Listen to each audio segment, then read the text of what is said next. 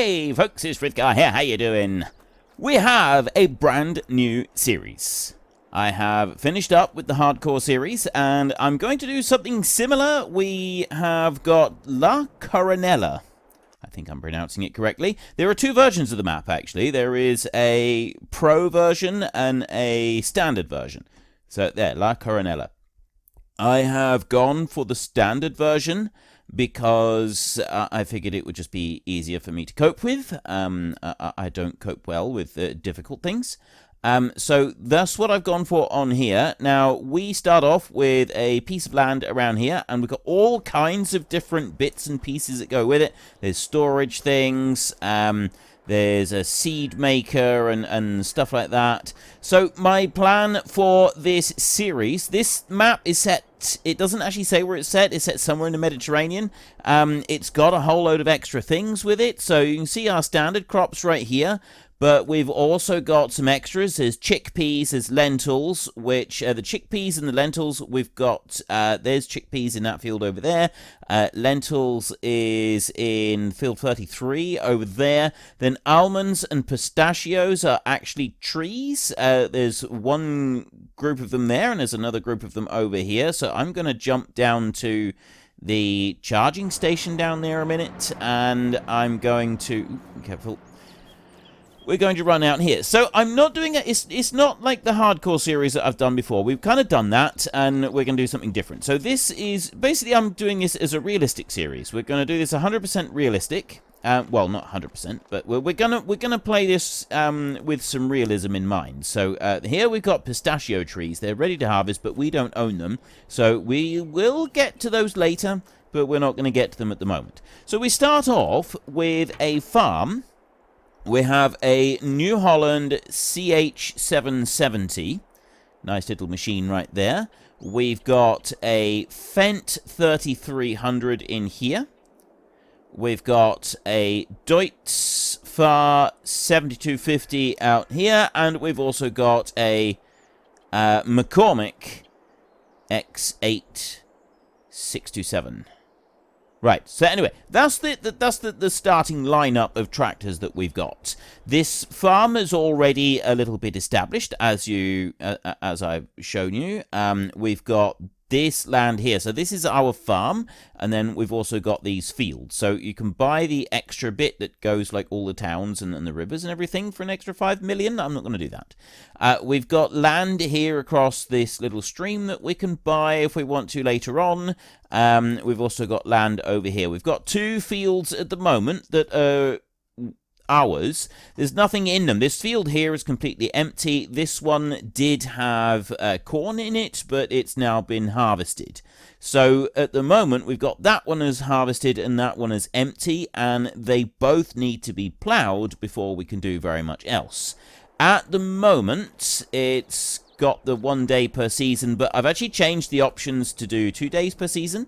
I'm going to get a tractor, and we're going to head out to a field, and we're going to start ploughing, and I'll tell you a little bit about what my plans are for this series. So I'm wanting to do everything real. I want a realistic series. I'm not going to like specifically go for hardcore.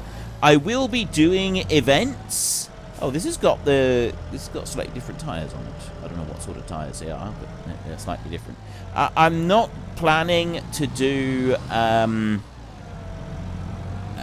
like the hardcore series where everything is just going to be really difficult for me, because I know a lot of you get really annoyed with that.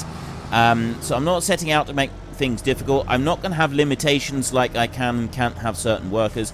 I'm doing this as a realistic series, but I'm doing this as more of a farm management thing. So we've got a big farm. There's people that live nearby. We can employ whoever we want. So we will have workers whenever we want workers. I will aim to use workers at all available times. I will try to use workers whenever I can, and as much as I possibly can, because I feel that that would be more accurate. I just think that that would be a better thing to do. There is a mod that I've got that opens and closes all doors and gates automatically. So it is good. The only downside to it is when the doors swing outwards and you're trying to approach them, sometimes the trigger point doesn't work very well, and it gets a little bit frustrating. So other than that, though, it is pretty good. I'm looking around to see if I've got a plow. You know, it'd probably be better if we look at the list. Let's have a look in. We'll go into the shop, and we'll go in here.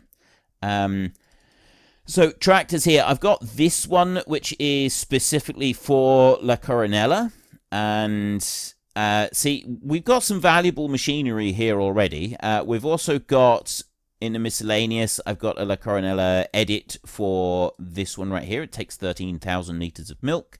I don't know if we've got many others. We do have a plough, a Kevernland Ecomat. Right, all I got to do is find it. It's hidden here somewhere. So I'm going to find that one, and then once I've found said plough, we can start doing stuff with it. We've got, there's one of those is a seed maker. Actually, I can show you that in here. We don't have, all we got is a chicken pasture at the moment. And I wasn't going to go big for animals just yet. I was kind of thinking of doing other things. We've got a fertilizer master right there where you put slurry and digestate in, and you get solid fertilizer coming out. Now, I love to work organically, and I plan to work organic on this map as well. So I'm not buying any artificial fertilizer, but because we're making the fertilizer here, I'll use that. And that will just work like normal solid fertilizer, but we've got to get digestate and manure into it in order to be able to do it. So that's something that we will do. I'm just going to deactivate that one because I don't want that production cost going. And then the seed master over here, this gives us seed. We've got to put wheat and a bit of slurry into that one in order to get that one to work. And again, we will get onto that. It's just we're not going to do it yet.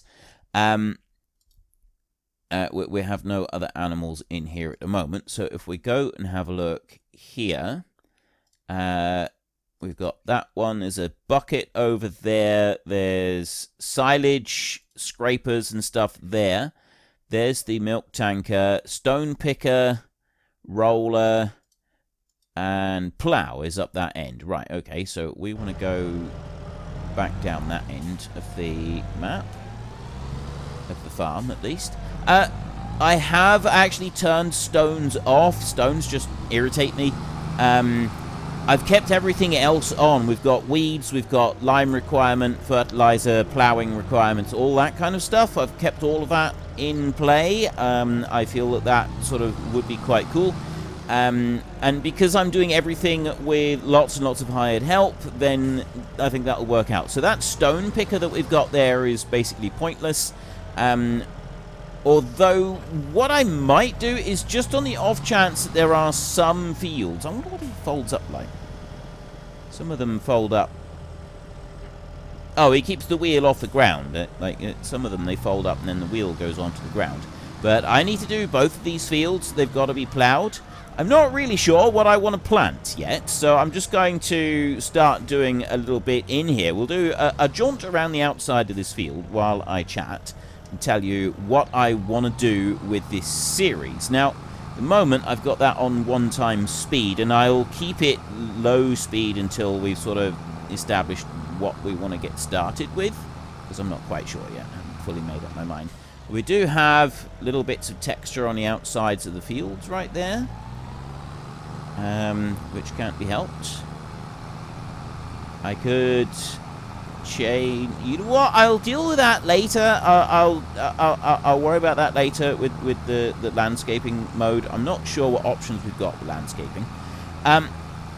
So I will be having the random events on this map. I'm not doing one straight away to start with. The plan is to do one every season change.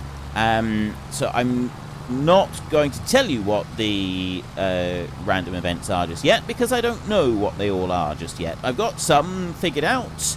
There will be some others, and I'm going to have a balance between them. And these random events are going to be significant for our farm.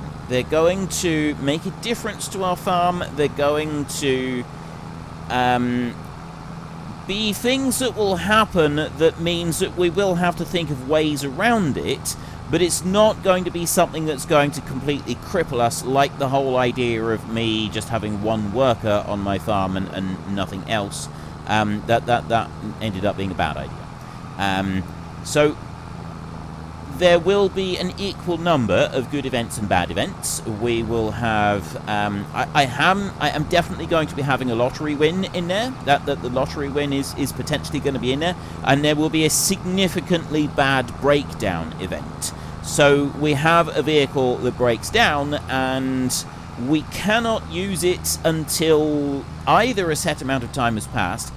Well, actually, 2 breakdown events. There'll be one where we can't use a random vehicle until a set amount of time has passed, or we have to go and lease one if we desperately need one. So say our combine breaks down at a really inopportune moment, we would have to go and lease one in order to be able to have a combine to use for that, for the next month or whatever, something like that. But there will also be a more significant and painful breakdown event where we end up having to pretty much sell the tractor or the piece of machinery and then buy it back from the dealership. And the reason that we would have to do that is because the breakdown is so significant. That's how much it's going to cost. So, you know, we would lose some money on it, and then buying it back means that it's it's not the complete end of the world. So with that in mind, that's quite a significant event. Now we've got like 200,000 euro tractors right here, so if we sell a 200,000 euro tractor to the dealership, we're gonna get maybe 120,000 euros, and then we've got to buy it back. So with our event is potentially, and especially with the combine and as we upgrade later, we're looking at a potential loss on that particular event of up to 150,000 euros. So I'm not going to have the best positive event giving me 12,000 euros with a small lottery win, like I did in the last series. The lottery win, which is the counterbalance to this, will potentially give us up to 150,000 euros, or something like that. So I may just decide to do a dice roll, roll a d20, and then have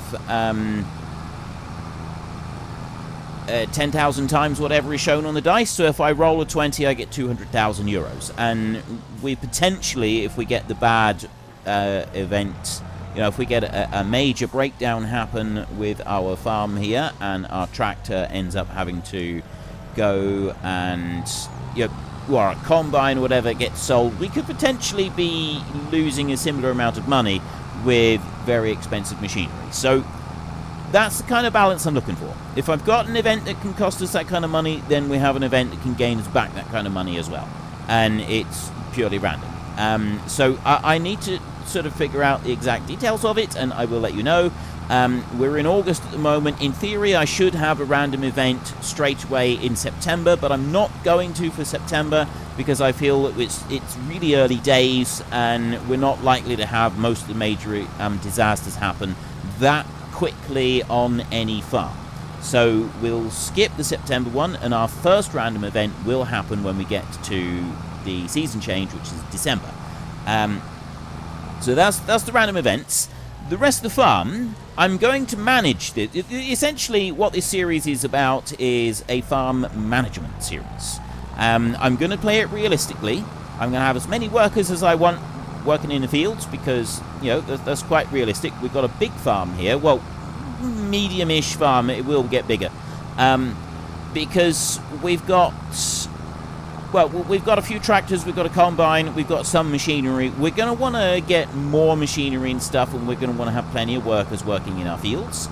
I've got the economy difficulty set on hard difficulty, so we are not going to be getting vast sums of money coming in. I won't be using any unrealistic mods if I can help it, other than autoload. I will be using autoload. And I've had, like, a lot of people given their... point of view on autoload and that, and most of you do actually think that using autoload is still well within the bounds of realism because of you're still loading your bales. You still made the bales and you've gone out and you've loaded the bales. Just because you're not watching me place them individually on a trailer, you don't need to see that in order to know that it's happening. So that's kind of how I'm going to be going forward with it. The reason I'm thinking of keeping the stone picker is because you see, like, that field over there. We don't own that one at the moment, but there are stones showing in that field. Now, if we were to get that field, those stones would be there. They wouldn't have any effect on us, but the stones are still visible, and it does irritate me a bit, seeing the stones there. So I might occasionally, like, enable the stones and then go and remove the ones from the new fields. I'm not sure about that yet. I haven't really decided. I'm not going to be using trailers with, like, super large capacities. I'm not going to be speeding the machinery up. I'm not going to be doing any of that. So it's a realistic, sensible series, and I kind of want to see if we can actually make this farm successful. I'd like it to grow, and I definitely want to be doing all of the different crops. At the moment, like, I'm sort of thinking that we focus on an arable farm. The problem with bringing animals into it is that you then have more things you have to do every day, and it does take an awful lot longer. The plus side of bringing animals into it is that we get a supply of slurry and manure, and I do want to run this farm as an organic farm. So I'm still going to have the issue of trying to find sources of organic fertilizer, and yes, we can do that once we've got some digestate, but we don't have any at the moment. And that, I mean, we could sort of start off fairly early with trying to do that, and that is one of the things on my list. Now I'm just going to bring you over to there, and I've done twice round. So if I set the hired help going here, I'm hoping that the hired help will just carry on now and do this field. It's looking promising. There's something else that I want to show you on this map. But we've got these extra crops and stuff on here, which I think is absolutely awesome. I think I did actually miss these bits myself, but I mean, that doesn't really matter. Plus, I still really want to get all these bits around the edge of the field. They're irritating me. They're standing up like that. I think I did miss a few bits going around the field. I think I wasn't quite out far enough with some of it, but I'm not going to worry about that too much. I wasn't planning to do much in the way of forestry. There is some forestry here. We've got, if we go back this way a bit, there we go. We've got that one there, which is the almond plantation, and then we've got pistachios down here. There's a plantation of olives, I think that is. Yes, that's olives over there that we could go and buy. I don't think there are any pre-planted grapes on this map. I think that's about the only one that isn't on here. There is, however, yeah, you can see right around the edge there, it's got the corn, but that's not showing the field. So either I need to do some landscaping, or I need to take the plow and allow create fields and just make it all a little bit bigger all the way around. I want to do that. I wanted to have a look in here because there are quite a few different things that they've added in to this one. Right, well, it's not under grape technology. We do have the grape. I've got every mod that I've got activated on here. I'm just going to choose not to use the ones that I think are going to sort of spoil the effect a little bit. So I want olive. There we go, olives. And so we've got this one here. You got the Almond Pro. This one you can use to harvest the almonds. And adapted for olives, La Coronella. That's 100,000 cheaper. I'm not sure what the difference is for the olives here. That's New Holland parts. It's oil or something. Not quite sure. But there's something slightly different about. But anyway, so that's the almonds and the olives. The pistachios, I think the pistachios are actually... we've got marking spray. Would it be under miscellaneous, or is it a new category? Stone grape technology. Might be under grape technology, actually. We've got quite a few different things. I've picked up some new ones here. That's a couple of the La Coronella ones, because they've got a new type of fertilizer that you can put onto some of the stuff. we've also got, those are Stevie ones. I'm looking for the La Coronella stuff in particular. There's various vineyard mods and extra packs. Okay, so there isn't any extra. There's another mod that I'm looking for. It's a harvesting mod. It's one in particular. It's for harvesting. Here we go. I found it. It's under the miscellaneous. So there's a few more bits in here. We've got a methane tanker. We've got a couple of big tankers here. It's 13,000. That one's 39,000. These take as propane water fuel. And then we've got extra fertilizers. I'm not entirely sure what they all are, but there's corn oil there by the look of it. There's this one and this one. They are to do with additional fertilizers for like almonds and stuff like that. Plus we've got mineral here, which I think is mineral oil. Then we've got a pistachio picker, and we've also got an almond picker here. These go onto the front link of a tractor or something like that.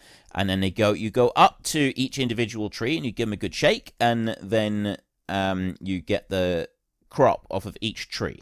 So that kind of like spreads out there and goes around the tree, and it does actually look pretty cool. So I definitely want to be giving that a go. I'm not entirely sure what the mineral oil and stuff is. There's a load of extra stuff on here. This is why I picked the standard map and not the pro map, because the pro map has got even more stuff activated on it, and it's even more complicated.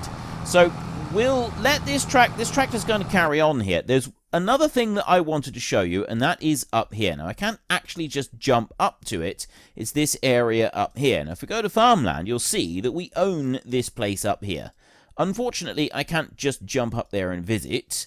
The closest place that I can get is the grain elevator right here. So if I jump to and visit that one a minute. The other slight problem that we've got is that I am trapped. I did see this before. That right there is a gate, and we can't. Oh, okay, we can get out. I couldn't get out before. It doesn't open until 9 o'clock. It's 9 until 9. So at the moment it's 8:39. We cannot get in or get out of that one. So I want to take. We've got a whole load of forestry right here, and you'll see also there's a load more forestry over here. I'll go and have a little visit at some of that a bit later. We won't worry about it at the moment, but this is just like a little plantation of trees. So we could go and buy this, and then it's nice and easy for us to actually be able to harvest all of these. But the bit that I want to show you is up over here. So we've got the competitive zone. Mowing, packing, collecting, and introducing in the indicated place. Plow field. Poplar, pallets, skill, reverse maneuver with fifth-wheel trailer. There is another sign over here. I think this is Spanish. I'm not sure, though. I think it's Spanish. I don't know any Spanish at all. So if anyone can tell me, is this actually Spanish? Because if it is, then that leads me to the conclusion that this map is actually set in Spain rather than anywhere else. So I want to come up here, and we open up the door. And this is La Coronella Zona Competitiva. Competitiva. Yeah, I did say that right. I think so. So you've got like a little competitive track right here. There are signs and so on at the fifth test right here. Oh, that's lime there. Reverse maneuver to loading area, fill trailer. Go to download area, reverse maneuver to unloading area, and then unload the trailer. So you've got various different bits that you can do here. There's pallets over there as well. The fourth test, you take them from the shelf, transport without touching the cones, place on another shelf. So I like this. This is really cool. It's carefully laid out. It's well done. There's a couple of fields up here as well for ploughing and harvesting and stuff like that. And the poplars up the top up there. So it's a whole competitive zone that is all laid out. And I think this is really, really cool. This is more of a multiplayer thing rather than a single-player thing. And there is a small pavilion over here, which I do want to just go and have a look at before I take any drastic measures. And I do have a particular drastic measure in mind. So here is the little pavilion, and there's benches for people to sit on while they enjoy their day out with the competitive driving going on. This would actually be a thing. I don't know if there's any specific places like this set out, but this whole kind of thing sort of shouts to me of an agricultural show, and it's very familiar. I've spent a lot of time at such events. So yeah, I actually really like this. I think it's well made. It's well laid out, and you've got this lovely little competitive bit going on that you could use in here for. I think that might be the ploughing bits at the top. You could use this for multiplayer. But anyway, for us, the glory of this comes in the fact that it costs 1.6 million euros, and we own it. So I'm going to sell it, just like that. And that is where I'm getting my initial funds from to turn our farm into something a little bit more reasonable. So at the moment, we have got 1.7 million. Now, I would like to get some more machinery at some point with this. We've got a plough at the moment that is working in field 31. And I would like to get some more ploughing underway. There's the pistachios over, I think that's actually the almonds over there. That's 131,000 there. And then we've got another lot down here, and that's 103,000. So one of these is pistachios, and one, I think that's pistachios, and I think that's almonds. I'm not actually going to buy those yet. What I'd like to do first is I would like to buy a little bit more land. So I'm going to buy that one. I'm going to buy that one. I'm going to buy that one. And then we've got field 94 over here. I've no idea what's even in field 94, so we'll leave that one for a minute. And I'm not going to get any more. I'm going to leave it at that. I'm going to be sensible here. We're supposed to be being sensible with this. We do have an olive plantation here, which I actually think would be quite good for us to get. I don't know what number 8 is, but I'm not going to buy just yet. I'm going to go and have a little look around, and we'll see what we want to get on those. The other thing that I wanted was I am going to want to buy a few chickens to start off with. But mostly, right, so we don't own any of this anymore. Let's jump back down here. Mostly, I would like a second plough, because I've got a plough working over here in this field, and it's doing a great job, but we're going to want more ploughing done elsewhere. So he's going to take a little while to finish this field. He's going to just keep plugging away at that one. Now, we also own these 3 fields now, so what have we... I don't even know what we bought. One of them is oats, one of them is got nothing, and one of them up there is wheat. Are they harvested? Growth. The oats is ready to harvest. The rest of them, we've got nothing at the moment, although that one is freshly ploughed, which means that we don't need to do anything. And it's also got fertilizer. This one's going to need lime. We've got wheat in there. I don't want the hot spots. We've got ready to harvest on here. So let's go and get our combine. Unfortunately, folks, that is all we have got time for today. A massive thank you to everybody who has earned their way into the Great Book of Names. To find out some more details about all the names coming past, please head into the description and click on the link to the Discord. It's a link to another video. The link is on the other video. Please also consider checking out the links there for Nitrado, who provide gaming servers for games like Farming Simulator, Minecraft, Ark, and several others. And there's also Fanatical, who will help support your gaming habit by providing you with cheap games and also giving me a small commission on anything that you buy using my link. If you've enjoyed this particular video, then please head down below and give us a like. And if you really enjoyed it, then please tell your friends all about me. Get them to come and watch as well. That would be awesome. And until next time, thank you very much for watching. This is Frithgar. Goodbye, and see you later.